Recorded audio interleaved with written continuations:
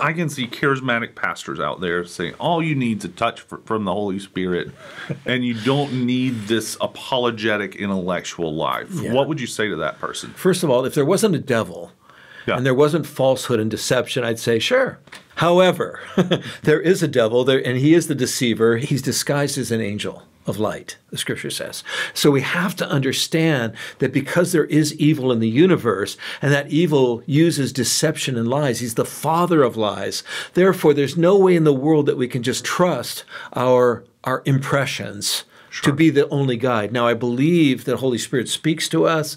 I believe that he's at work to guide us into all truth. However, there's a subjective reality that ultimately is vulnerable without the clear guidance of the Word of God and the guidance of Christian philosophers who have taken the Word of God and now apply it in contrast to the God of this age.